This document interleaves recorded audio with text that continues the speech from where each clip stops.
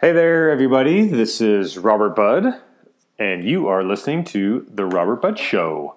Show, like super high output. So, in today's episode, I am interviewing Albert Galura. And Albert is a really good friend of mine I've known for a few years. And in this podcast, like all the other podcasts that I do, I dug in to Albert's past, his present, and his future. So dug in, what was the, who influences you, who influenced you, what books do you read, what has you be the successful business person that I know you to be, and what actions have you taken in your life to get where you are, and some fun facts. In his life, I had no idea that he was such a cook. We go into that. I had no idea. He graduated from San Diego State University, and while he was still in college, he was interning, and he got the company that he worked for, called Site Lab, to hire him on full time. So he was actually making a pretty decent salary as a senior in college, and which, a lot of people that come out of college in debt, but Albert was working. And then he went on to bigger and better things, worked for a company called Double Click Performance, which in turn got bought out by Google. So Albert worked for Google for a little stint of his life. He owns a couple companies now. We go into that, what has them successful, and kind of the path that he's going professionally. We get into a little bit of his past. He used to be a salsa dancer, and he was a competitive salsa dancer, which is really fun. I've only seen him actually dance one time in a social setting, and he's good. The boy's got some step. I got to say that. So when we did this interview, his wife was pregnant with their little girl. So current time, he's got a 15-month-old girl, little baby girl. And so they were expecting when we did this interview, and now they have had their baby girl. She's very healthy and very cute, and everybody is doing very well. So without further ado, one more thing. So without the influence of Albert in my life, I wouldn't be doing these podcasts with you, because we made a bet. He actually bet me that to do a podcast and to have 8 interviews in a podcast and have 3 of them out within a month. So published, out in the world, ready to be listened to and commented on, and the whole deal, the whole package of being in a podcast. And I actually didn't have that happen. But what I did find out is that I love podcasting, and I love being with you guys. So much fun. I love it. I'm going to continue it. So without further ado, here is Albert. All right. So welcome, Albert. Thank you, Robert. And this will pick up, mouse fart, so you don't have to talk loud or anything like that. Okay. So the first thing I always ask is for a sound check is, what would you have for breakfast? For breakfast today, I had turkey sausage with spinach, kale, onions and garlic, and 2 over medium eggs on top. I was hoping there were some eggs in there. And a 1/4 slice of toast, a tiny bit of toast. Is there any certain reason why there's only a 1/4 slice of toast? Is it just for a little crunch, because you're actually not allowed to have the toast? I've never been much of a bread guy for sure, and just a carb guy in general. Yeah. So since I cooked the eggs over medium, the intention of that was I wanted there to be like a nice yolky sauce in that paleo veggie mix. Yeah. And I wanted something to scoop up that sauce on the bottom. So a tiny little slice of bread did the trick perfectly. I love runny eggs over stuff. Yeah. Just in general. That sounds pretty awesome. Did you make it for the whole family or just yourself? I made it for me, Omi, which is what we call Taryn's mom, my mom number 2, who lives with us, and Karis, our 15-month-old. Everyone enjoyed it. Karis only ate probably about half of what I thought she would eat. Very flavorful, big meal. So she eats a lot of like oatmeal and simple foods. So she was probably, her palate was likely also overwhelmed by it. Yeah. Which explains why she didn't eat a ton of it, but she'll probably snack on it throughout the day. Little rich for. Yeah, big flavors. Yeah. It's like overcooking a tomato sauce. It won't go bad, but it gets so robust that it's like overwhelming to eat. Is that a kid thing? You know, is that like, kids' palates just aren't used to it? I don't know yet. I think so. Yeah, I think so. And certainly cooks learn that too. Like there is such thing as too good of a good thing. Yeah. Like with French sauces, everyone's like, I want it to taste more cheesy or more buttery. And you might think so for a bite or two, but eventually it'll actually be, it's like too much salt. Like there's such thing as too much salt. There's such thing as too much even good flavor. That's interesting. It's not balanced on the rest of your palate. Yeah. How do you know about this? Robert did not have this question, this line of questioning in mind. I'm like, really most interested. Longest sound check ever. My family has a long background in food. My dad worked in many restaurants, still loves to cook. It's probably his only activity now that he's dealing with a lot of health things. Still cooks, which is crazy. Yeah. And a guy who can't do much of anything, like walking across our home will have him be a little short of breath. He can still cook enough food for 30 or 40 people. It might take him all day, but he could still do that. Really? But he's never been in the business necessarily, but he just does it. Yes, he's worked in restaurants. Oh, okay, yeah. My sister is a trained Le Cordon Bleu. She's a very high level trained chef. And my mom also worked in restaurants growing up. That's actually how my mom and dad met. My dad met my mom when she was working in her parents' restaurant. And I love food. I love to cook. When I went to school, so I didn't learn how to cook like my sister did. My sister, who's 7 years older than me, started cooking in high school. And I didn't start cooking until I moved out and went to college. And everyone's like, well, what the hell took you so long? Because everyone in my family loves to cook. Well, I didn't have to. Like my sister, Right. my sister, my mom, and my dad all cooked a bunch for me. So I moved out, and I had a meager budget. I remember the first apartment I rented in San Diego, my share of the rent was $387.50. That was 17 years ago. And I think my overall budget for the month was like $200 in terms of like gas and food and going out money. Like it was modest. And that's when I realized, holy shit, I either am going to eat crap food or learn how to cook good food. And that's when I started to learn how to cook. Balling on the budget.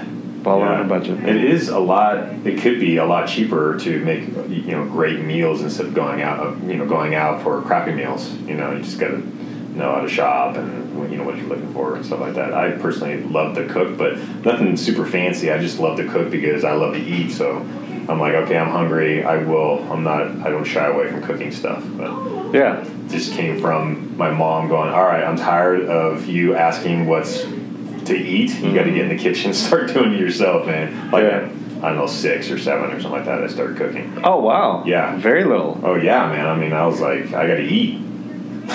Cereal wasn't cutting it anymore. You show me how to do eggs. That's awesome. So I started cooking eggs. I still love eggs. Awesome. So, since your dad still cooks, does he take over a lot of the cooking, or do you get actually a chance to cook for the family? I cook for the family the most out of everyone at this point. And the reason is actually kind of lame. So for any non-cooks out there, or people who don't consider them cooks, the whole, I don't want to cook for you because you cook amazing, that's such horseshit. It's the worst thing ever. Because cooks love tasting how other people cook, because our cooking tastes the same just because of how we manage temperature, when we put something on the pan, how much, like the little details, when we salt, how much oil we use. Like that's what makes a person's cooking taste like they're cooking. So Dad cooks when we request that he cooks. And it's just a sweet spot, right? Because we'll be craving something. There's a Filipino dish called biringhe, and it's like a porridge, but it's made with coconut milk. And you crust the outside of the rice so it's like crunchy. Yeah. And then the inside's like this coconut milky, creamy rice like dish. It's so good. And I still can't cook it like he does to this day. So he'll cook when we request him to cook. Otherwise, I cook a lot. And then Taryn and Rhea, they cook for sure, but they cook probably similar to how you did when you were little. And they cook for sustenance. So they'll say, we're hungry, you need to eat, let's cook. And then they'll cook what's there, like an egg or oatmeal or like a simple carb or starch or something like that. Yeah. I like to, burn up some flesh.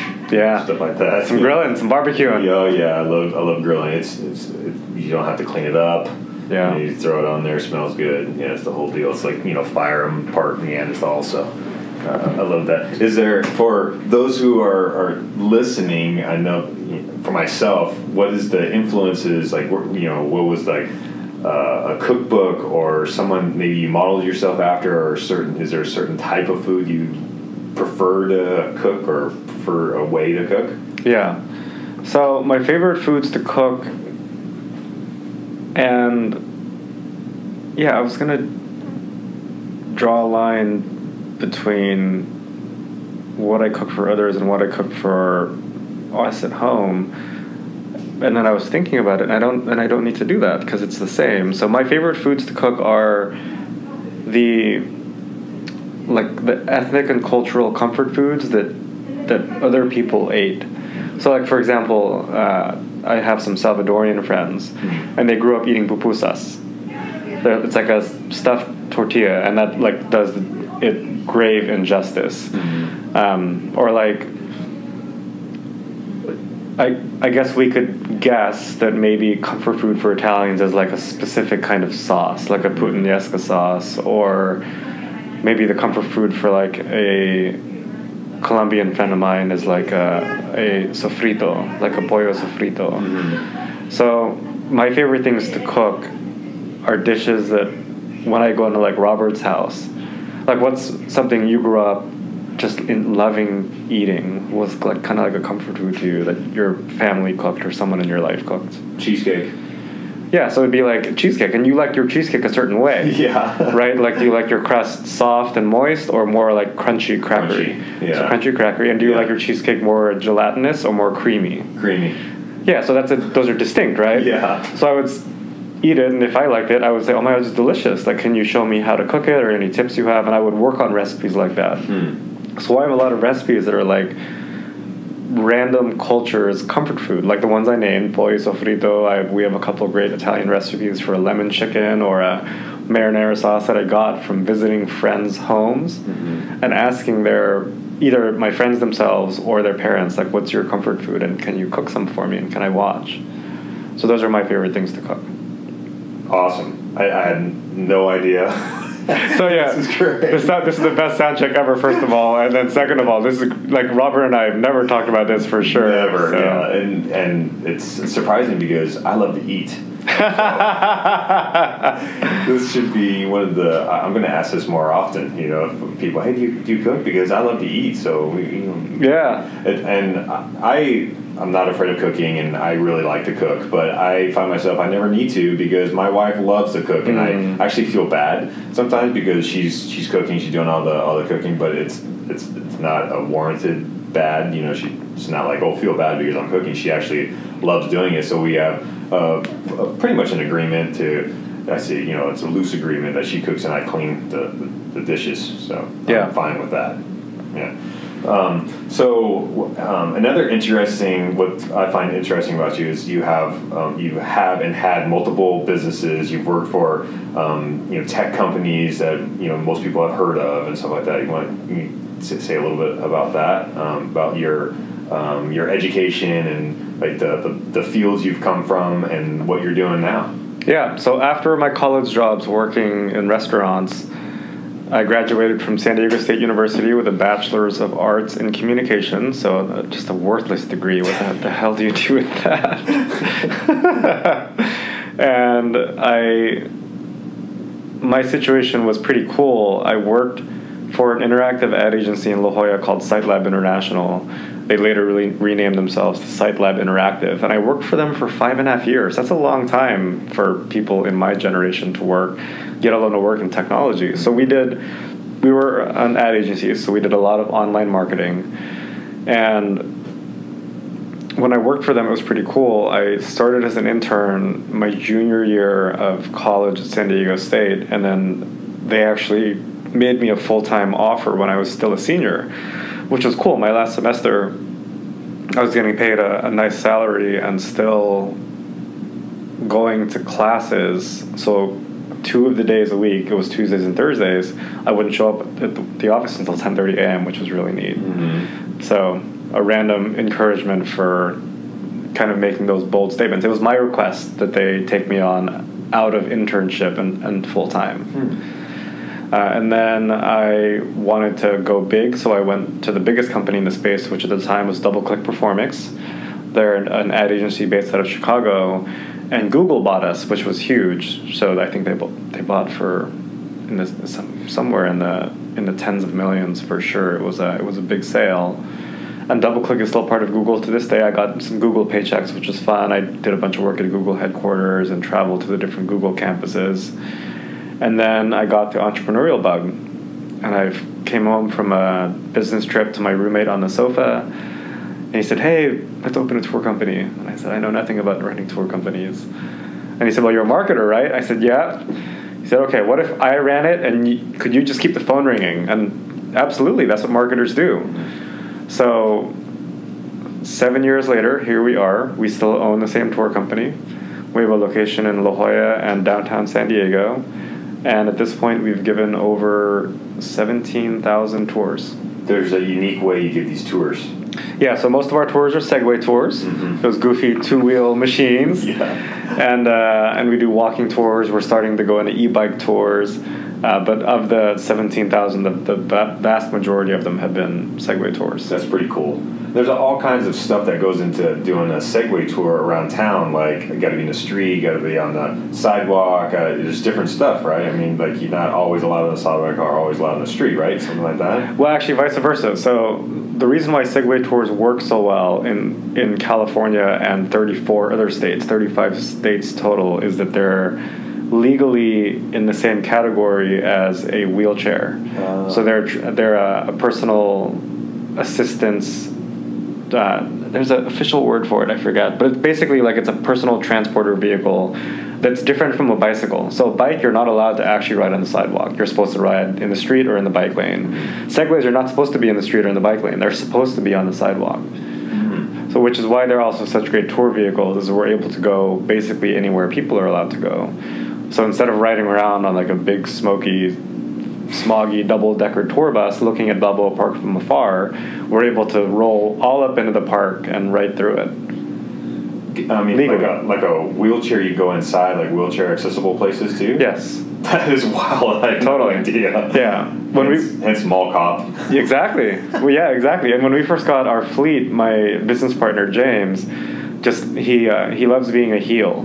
So he loves being that guy that is like really dry humored and he likes kind of trolling people. So especially in the early years, he would take a Segway everywhere, to the bank, to the grocery stores, and he would roll through the grocery store or the bank. And he just loved when people are, "You're not allowed in here," and people, they'd throw up a fit and try to call security, and he's like, "Nope, I actually am exactly allowed in here." Yeah.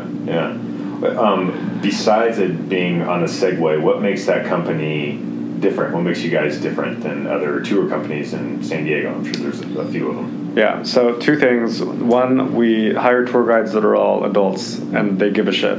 Like, our tour guides are all not lifers, but they definitely would be up for being a tour guide for life if it worked for them, financially and time-wise and with their health and everything, because tour guides have to be up and about. So they are really passionate about giving their tours.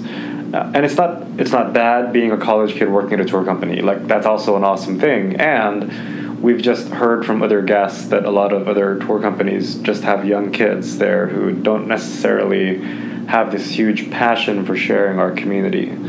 So we've been lucky. Like, some of our best tour guides are people for whom money is not an issue. The best fits are like retired people from authority positions, like teachers, retired police, retired fire, because they often don't have to worry about making a ton of money anymore because they have their pensions. They have the authority to be able to like speak with confidence and assertiveness in front of a group, and they just kind of want something to do. That's pretty rad. So all of our tour guides tend to be of that ilk, number one. And number two, we're also very committed that our tours are really easy and safe. We've had 0 accidents and 0 claims ever since we've been in business, which is really, really unusual. The average claim rate for a Segway tour company, we know this from our insurance company who insures 24 other companies. Their average claim rate is 1.5 a year. We've had 0 over 7 years, which is pretty cool. The first thing that popped into my mind was I'd crash one of those things. I'd be the one crash. Yeah. You said that you got the entrepreneurial bug. What had it that how'd you get the bug? What was the bug? What was there an incident? Was there something that you're like, okay, corporate world is no longer for me, or what was it? Yeah, I was closing multi-million dollars for DoubleClick and Google, and they definitely compensated me handsomely for them, like no complaints there, and I wouldn't give those years back for anything. And I just wanted to put my hard work into earning more for myself rather than others.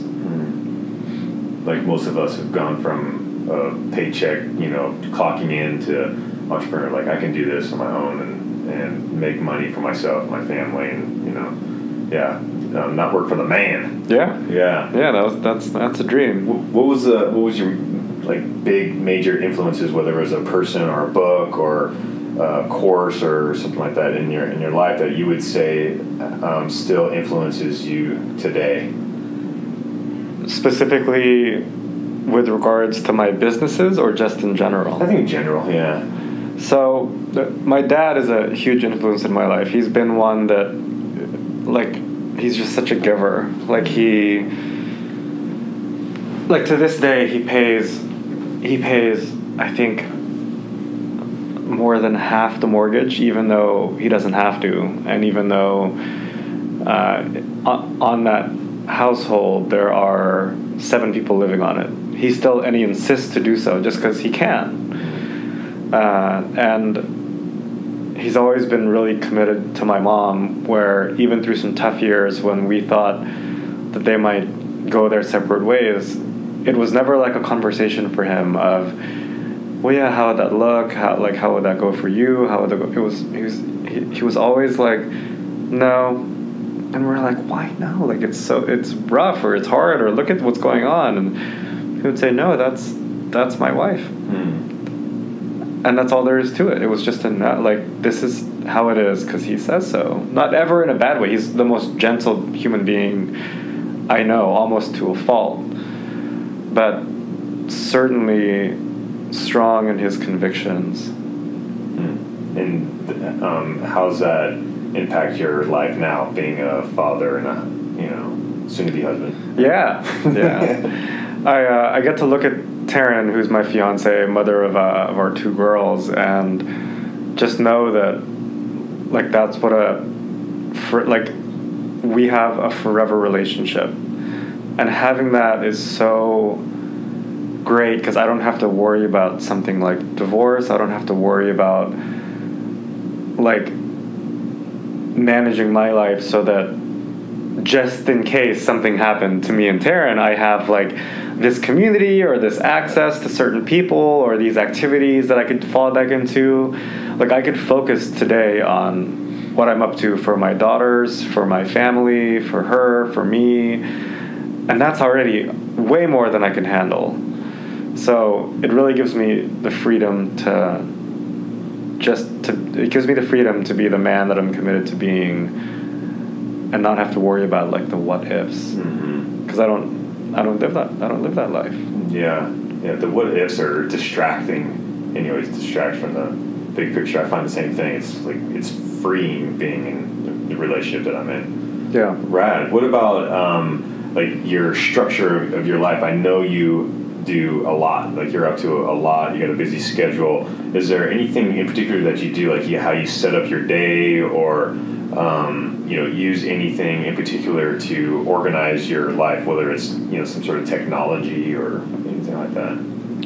Yeah, I use a Google Calendar for my calendar, and then for structure, something that really works for me is it's so easy, especially running the businesses that I run now, to find that I don't have enough time to accomplish what I have to accomplish, and then that will leak over to where I don't have enough time to spend at home. So what we actually just recently did, and I've been clamoring for this for a while, is we set up a schedule that has me promise that on Mondays, Wednesdays, Thursdays, and Fridays, I'm home before 6 p.m. And we have a 15-month-old baby girl. We have one that's being born any day now. And it takes something like for Taryn to manage that household. So she needs the support. So by me having that schedule, it was actually created that way so that her mom, who lives with us, kind of has the opposite schedule. And for her, Mondays, Wednesdays, Thursdays, and Fridays, Rhea will be home to help Taryn and the girls with whatever they need help with during the day. And then what that allows me to plan for is, okay, I know I need to leave this office no later than 5:20 to be sure I'm home before 6 p.m. as promised. Well, if that means I need to get up by 5 a.m. to get started with my day, then that's what I need to do. And that'll include whatever I need to do for my own well-being, like go for a run, meditate, even hang out with friends, do lunch, catch a super early happy hour. But now that that structure's in place, I know what windows I have, and I fill in whatever I need to so that it works. Mm-hmm. And that's just my promise. Do you that's pretty awesome. I mean, a lot of people just can't even keep a damn promise. It's pretty fabulous. Nice, obviously it works. How often do you meditate and take care of your well-being? What does that look like, taking care of your well-being? Yeah, so that I've not been great at that the last 4 months. I've only been doing something active on average once a week, which is a huge breakdown because my sweet spot is that I do something active 5 or 6 days a week. Even if it's just like a short 20-minute break a sweat workout, like some beach body workout like P90X or Insanity, or even a short run, ideally something longer like playing ball or something. So not great lately, and that's part of why I've been looking forward to us committing to some structure, so that instead of it being a conversation with the family of, hey, like I'm gonna go to the beach and play volleyball with the guys, which is like, what the fuck? Okay, so I guess I'm gonna be taking care of our daughters all day. Like, we don't have to deal with that anymore. Yeah. Now it's, okay, well, I get done what I need to get done before 6 p.m. And if that includes that, then it's on me to schedule that in and know that I also get done at work, whatever it is I need to get done at work. Mm-hmm. So often it'll look like I need to wake up by 5:30 a.m. and really be out the door by 6:30 a.m. And, hey, I get to do all that still, which is pretty cool. Yeah. Well, it just sounds like the structure really works. I know... Just because I know you for a long time, is you used to dance. So, share with me a little bit about your dancing experience and what you've accomplished doing that. Yeah, super fun. So anyone if you want to meet people, this is random, but if you want to meet people, man, just go to a beginner salsa class, because that world is so fun. So fun. Like, anyone who feels like they so for me, I didn't do anything fraternity or related in college. Still partied my face off, and having the dance community is just a great social community where I could party my face off. And I dated a bunch in the community for better and for worse, and it was also a great structure so I like structure. So it was a great structure for being active after school, because I competed as a dancer, and it's not hard to compete as a dancer. Like, there's events at least every 2 or 3 weeks around the country, which is a big commitment. But certainly in any area, there's an event at least every couple of months where you could compete. And I competed, loved what that provided for my competitive spirit, mm-hmm. as well as for just like having a reason to eat healthy and to be in really great shape. and I have danced on stages all like New York and Chicago and Canada and San Francisco and Vegas multiple times. We did win a couple championships, so I won one local championship and one in Vegas, which was really fun. The Vegas one was that team's first victory, and we upset the reigning victors from San Francisco, which was cool because we kind of came out of nowhere. And I remember something I've really gotten connected to through dance is how much, for me, like being prepared makes a difference.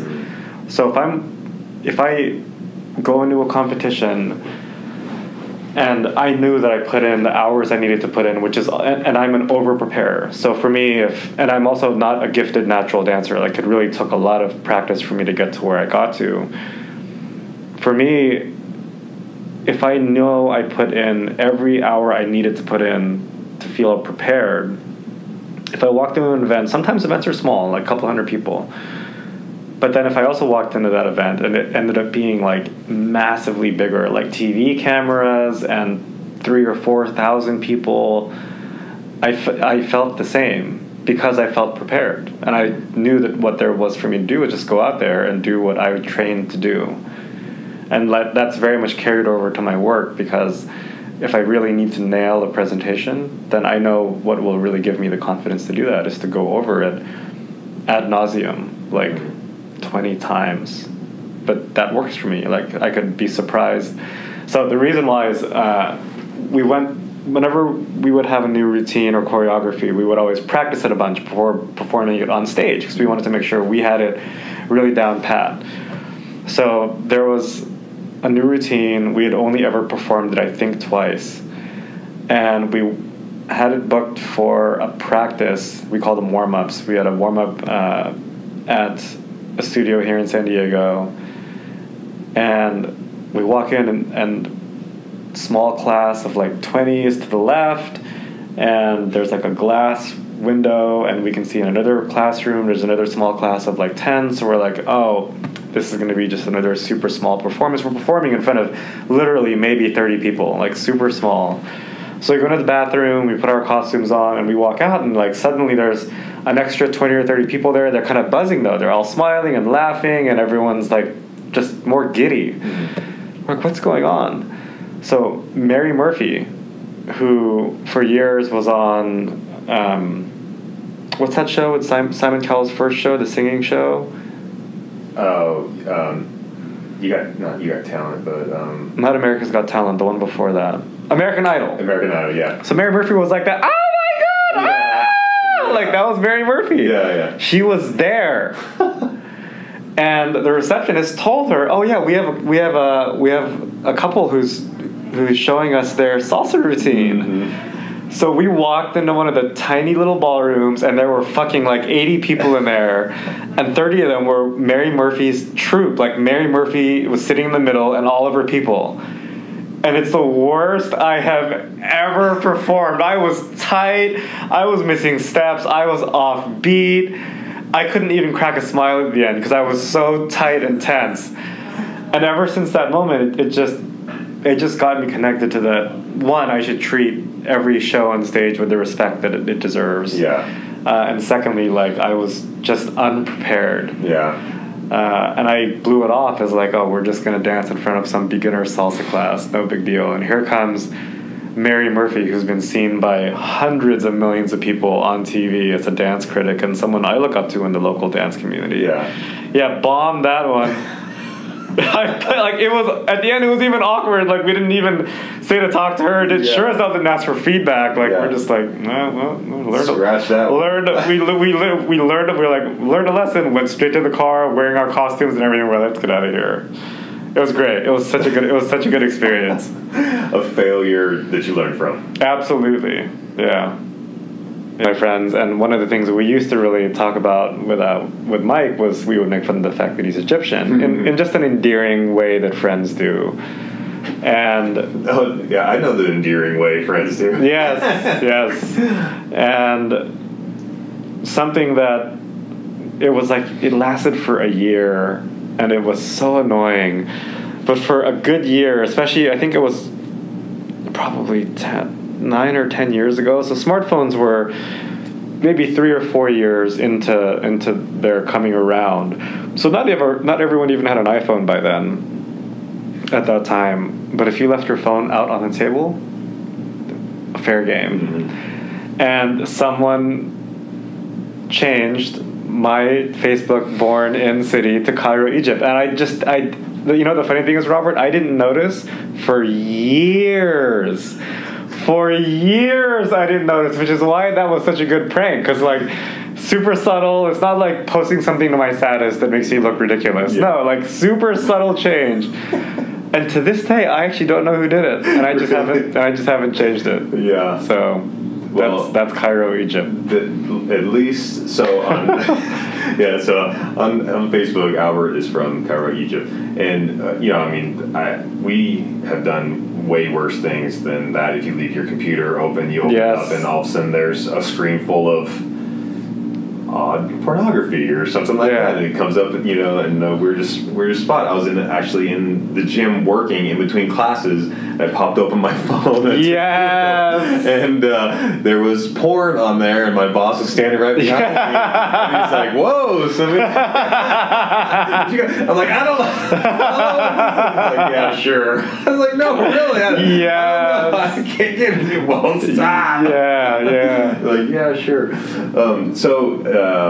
You have a Segway tour company, and what else do you do that I know you more for is having Airbnb? Yeah, so we property manage vacation rentals that go on sites like Airbnb and VRBO, and that's actually been what I've been doing full time for the past 3 years. The Segway Tour Company, I started to give the reins over to my business partner, especially the operational day-to-day, about 2.5 years ago, and I did that more with more structure for him in 2016. So he's really taken over a lot of that. I still have my ownership share and take a small amount of compensation from that, but it's really been the vacation rentals that have been keeping me busy. Yeah, and I see you, and it's busy, man. And that's running a serious show from, like you said, laundry to cleaning to booking to introducing people to the house. I mean, the whole deal. It's quite the production. Yeah, and you're for the most part a one-man show, right? Yeah. I manage for doing something north of 600 pounds of laundry a month just for the rentals, because one of the rentals is has 10 beds, big 4,500 square foot home. So sometimes we'll have 16 to 24 guests staying there, and we give each guest a bath towel, hand towel, washcloth, a pool towel. That's 4 towels per guest, and then multiply that by 20, and we host maybe one group a week there, in addition to 3 other small rentals. So these are all properties that my family owns. We don't have any outside clients right now, and likely don't really want any. We're just managing for these, and it's plenty to manage. Yeah. Between laundry and having cleaning teams available and making sure that there are backups to the cleaning teams, because we can't ever not be ready for a guest to show up. The way we see it, any guest that comes is like from the third world country. It's their one vacation every 10 years. They really saved up. San Diego's been their dream place to come check out. Like, we really honor that guests come and that we want to deliver on a great experience for them. So it's a lot of freaking work, yeah. Yeah, I know I'm sure people listening that are doing their day-to-day job, whatever, and have a thought of being an entrepreneur and hear about those like yourself have multiple businesses and a family. It's like, how can I do that? How does that happen? Is it you're in a lucky position? I know it's not. But I'm just throwing stuff out there. What could be said? Oh, he's just lucky. Right time, right place. Maybe born into money. All that kind of stuff. Like what? How do you do that? How does that all come about? I know none of that is true, but that's what I get. I get a fair amount. Well, you're just lucky. What are you gonna do when your luck runs out? And I have a few words to say about that. Yeah. I haven't found myself lucky at all, but yeah, I was lucky that my wife asked me out. But what's your experience around around that, and what others who maybe aren't in your position, who see that you run multiple businesses and, you know, I mean, you're successful in that area. Yeah, so I think overall it really just took me being stubborn and saying, okay, I'm going to try this tour company thing.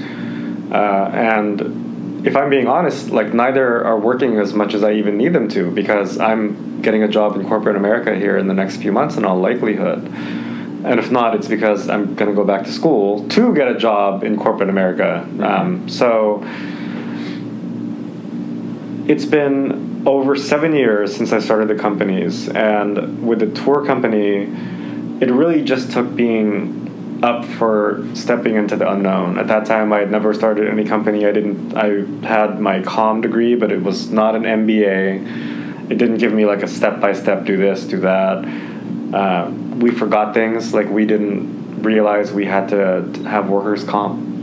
We didn't know that until year 5. Not even like, oh, it took a year or two. We didn't know that until year 5. And there's just not a lot of places that are like, this is how to structure and set up and have your small business be successful. There are certainly places for small parts of it, like for funding, for small business lending, or a class on like benefits for employees, or you can read things online, but there's not one particularly good trusted source. So the tour company was really just a being at peace with that we're going to mess this up, and it's just a matter of learning as we go. With the rentals, so being that they're real estate investments, I think something that really had that be possible for us, because we're not a wealthy family by any means, or else I wouldn't have to be getting a job, right? With real estate in particular, I was so surprised how many creative ways there were to buy homes. So there are things like FHA lending, where if you qualify, I could only put down 5% on a home. So on one of our homes, we only put 5% down, which is still a lot of money. That's $30,000 or so, but $30,000 and 5% down on a $600,000 San Diego home is much more in reach than putting down the traditional conventional 20% on a $600,000 home, which would be $120,000. It's very different than $30,000. So FHA lending made some of the homes possible, and even getting more creative in that, where we didn't even have to go to a lender for the big house because we had the seller carry our financing. And that's another thing that's available to probably at least 1 in 20 real estate transactions. The seller would be open to carrying financing themselves, which wouldn't require us to get a loan, at least not immediately. It's all makes my head spin and makes me want to do it. You know, like there's hope. Yeah, I want to do the same thing. I want to. We want houses, real estate property, and rental properties and stuff like that too. Yeah. So what's next for you? So you want to you're thinking about school and back to corporate America. Like, how does what's it? For me personally, going to work for somebody else, it's not something that I ever want to do again. I consider myself a bad employee. Yeah. So, coming from an employee, I wouldn't say I was a stellar employee, and I think I paid the karma for that, having my own business and employees. Yes. And then, not having employees and so forth. But so share with me a little bit about that. Like, what are your thoughts, and what do you want to do, and what's that going to be like? Yeah, so I'm actually really excited to go back into corporate. I've really had the opportunity to run these businesses and to produce what I could produce for a long time now. For 7 years is a long time to go at it. And the interesting thing is, it's not like I'm closing down the companies and selling my share of the tour company. I'm keeping my share of the tour company. And the rentals, we have 1, 2, 3, 4. We have 4 right now. All 4 are going to still continue to run and operate. I'm just setting them up now such that they're running themselves, hopefully at least 98% of the time, if not more. Yeah. Like the tour company does. Yeah. Like I do easily less than 10 hours of work a month with the tour company. And I then financially get less, and James gets a lot more, and that's fair. And certainly the same with the rentals. Like, I'm going to be hiring people, and I'm stoked because I'm also hiring some great people to help support those being successful and safe and secure. So it'll cost some money, but that will really free me up to then be able to get a job, and it'll just be nice to walk into an office and not look around and say, shit, like I have to pay the rent for this in a week, or oh no, this monitor is flickering, is it going to break? Or like, my favorite thing for entrepreneurs is, especially if you're opening a location, and you just got to know as an entrepreneur that if I have a gym or a tour company, retail location, or an art gallery, like if I had an important meeting or some guests coming to see my business that I'm proud of, and you are out of toilet paper, and I'm out of toilet paper, and the restroom is a mess. Yeah. Well, guess who has to clean the restroom? Yeah. So I am looking forward to not having to worry about cleaning the restroom or vacuuming or any of that. So I'm looking forward to a decent, if not great, paycheck. Certainly the opportunity to make some performance bonuses and commissions. And most importantly, to have benefits and a clear path to retirement for me and my family. Yes, having 3 or 4 properties certainly looks like a great path for retirement. And I'm not going to bank on that. Like, something... At the least, I think everyone can acknowledge there's a lot of uncertainty with our political climate, at the least, right? And something that it's certainly connected me to is I am committed that my family be strong and independent. So we're not going to have all of our eggs in the real estate basket. I'd like some 401k, some IRA, maybe some things even offshore, just so that I know that my families will be okay, even if shit really hit the fan. Yeah, really taken care of. Well, what I hear is you're not shrinking at all. You're actually expanding your life. So it's not like you're, chopping everything off and then starting something else. You're actually expanding your life. So yeah. So I continue to be an entrepreneur. It just looks a little different. Yeah. Yeah. Well, that's really rad. Is there what would you like everybody to know? If there's 1 or 2 things that you want people to know. Like, if you could have something written in the sky, what would it be? So if I could have something written in the sky that I would implore upon humanity, it would be, find whatever it is that has you fulfill on what you say is important to you, and just surround yourself with it. So that it comes from the idea that, like, some of the world's most brilliant ideas are in cemeteries. That people had these brilliant ideas and they never executed. So anytime someone says, man, I just really want this thing, it could be something big, like starting your own company, or it could be something relatively straightforward, like I want to be faster or have a smaller waistline. And if there's that stopping point of like, but it just isn't happening, or I don't know how to get there, well, there's something that'll work for some people. Like for me, what is really effective is when I have an accountability structure around me that's not just like, oh, yeah, like, Robert, will you hold me accountable to that I wake up by 5:30 every morning? Well, like a text message, not going to work, because I could fire off a text message in my sleep. Like, what really I know would matter for me is if we had like a quick minute-long conversation and you get all up in my business and are like, are you awake? Because I'm not sure if you're awake, really. And I do that today. Like when I really need to get something done, I go to my shared workspace. And so just to share with everyone what it is for me that has me be in action, because that's what that thing I wrote in the sky is what is it that has me or anyone be in action is to be in an environment where I can be really open with, like right now, Eric, Connie, and Robert are in our office space. And I could tell each one of those 3 people, today I need to work on finishing my forecasting for 2017. And I'll open up the spreadsheet and show you all, okay, I need this column which reflects our target revenues for each home. I need this to have numbers in it. And then the three people between Robert, Connie, and Eric know that in 3 hours, if they look over and Albert's on Reddit or on Facebook or reading about the Niners, any one of you could ask me, like, hey, so are you, like, how's the sheet going? And then at the end of the day, I open up that sheet and show the people, like, this is what happened or didn't happen, and then I deal with that. And for me, co-working like that is just what so works. And now I co-work probably every day. Mm-hmm. And that's what has me be in action. Otherwise, it's unlikely I would ever get that spreadsheet done.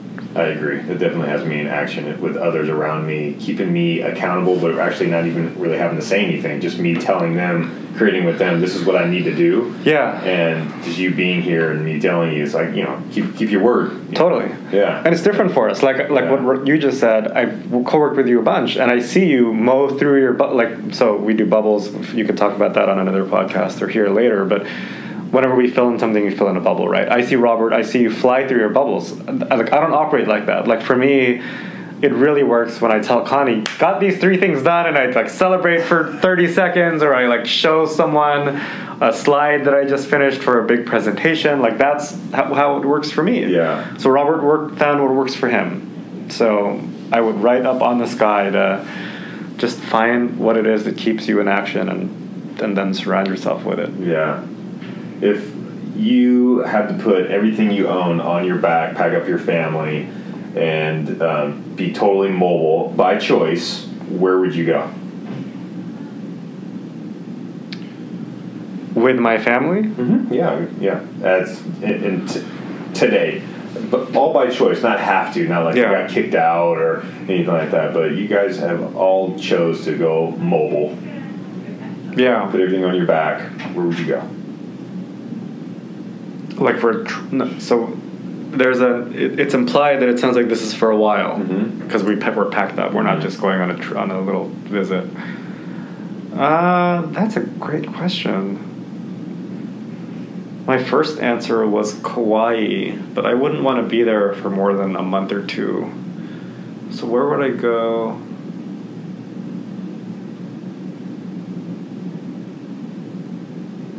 You know what's funny is I think I would actually. I feel so boring, but I would stay in San Diego. I love San Diego. Mm-hmm. I would be up for living here with a lot less. Like, something that we're creating already as a family is working our way to living minimally and even in like a tiny home, and just kind of force ourselves to be out in San Diego and our communities here more than just at home. So, I mean, I've been to New York, I've been to San Francisco. I haven't done a lot of international travel, so that's where if I said something, it'd be based on just the things I see online. Mm-hmm. So I the idea of traveling around Europe or something. Exactly, and it's like, and even what I've seen online, to tell you the truth, it doesn't look that amazing to me. Mm-hmm. So I love that in San Diego we have these amazing communities of people that are just kick-ass dads and husbands and amazing athletes and brilliant people, scientists and just thinkers and coaches and philosophers, and the nature and the sand on one side and just all the sunshine. I would be up for living minimally here and just really spending the time to discover more of ourselves and our community. Mm-hmm. What grounds you? What gets you back to like hitting a reset button? If you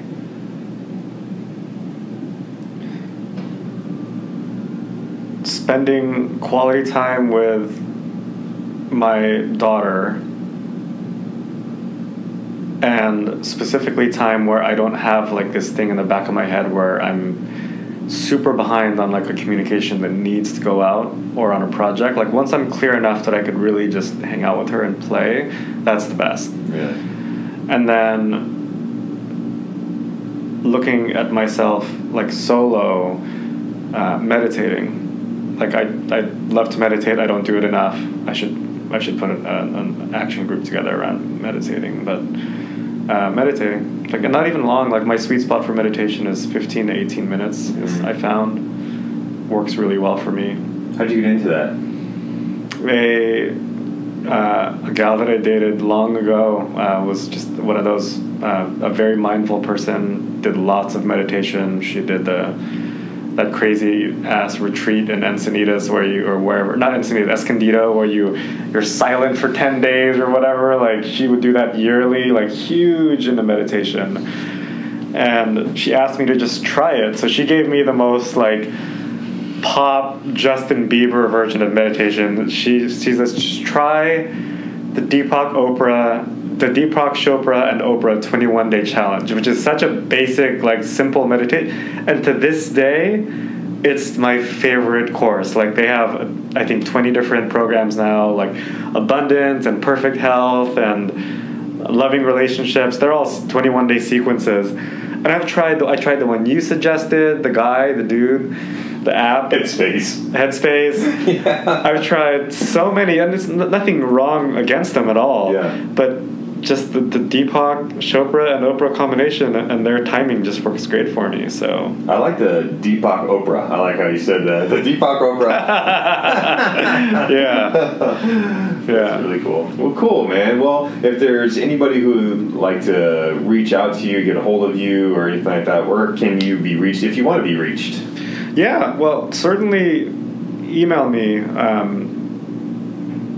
Absolutely anything. Like, a community that I've really come to embrace are our families, because our family lives on one small little household. Like, I mean, it's a big house, but it's a small plot of land. I think the plot's like 6,000 square foot, and we have a 2,000 square foot house on that.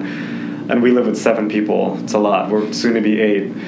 And whether it's for anything business related, which that's a layup for me. Like, I'm happy to connect people with anyone that might make a difference for their careers or their business. But also for the unusual things, like not a lot of friends, families that you want to look a certain way and they're not there yet. Happy to share about any of that. And emailing me at texasalbert@gmail.com is easiest. So Texas like the big state, Albert like my first name, TEXASALBERT@gmail.com. Just reach out. Cool. I'll put that in the show notes also. And Texas is actually where you're born, right? Not Egypt. No, I actually wasn't born in Texas either. I represent Texas a lot because when I was out there for high school and starting college. So I was only there for 7 years, and it was a very influential 7 years. So I say that a lot of how I am I got from Texas. Maybe just that I do like a nice cold beer or some scotch. So maybe mostly just that. I like it. All right, man. Well, thank you so much for joining us. I really appreciate it. And like I said, I'll put the things mentioned and your information in the show notes. And until next time, we're out. Good night. Good day. Good breakfast. Drop the mic. All right, cool. Well, before you guys leave, I want to thank you for listening. I want to thank Albert for being on the show. If you would be so kind, if you like the show or you want to make a comment on the show, you can go to my website, which is robertbud.net/podcast, or you can rate the show on iTunes. I would love that. And you can listen to these also on Stitcher. And rate away. Without your ratings, I don't know how I'm doing, actually. So please do so. Please rate the show. And if you have any comments, I get back to everybody. Also, if you would like to receive a very short email from me about some of the weird stuff that I'm digging up inside of my life, like what books am I reading, what supplements am I taking, what am I doing as a evening process before I go to bed? It's always changing. I'm always experimenting with my life. And if you'd like to receive one of those emails with all that goodies, all those good information in there, go to my website, robertbud.net, and sign up for the newsletter. That would be really great, and you'll get the very next one. Damn, I sound like Tim Ferriss. Man, I listen to that guy a lot, and that sounded just like him. So, I apologize. Kind of. Not really. Anyways. So, thank you all once again for listening. And until next time, peace out.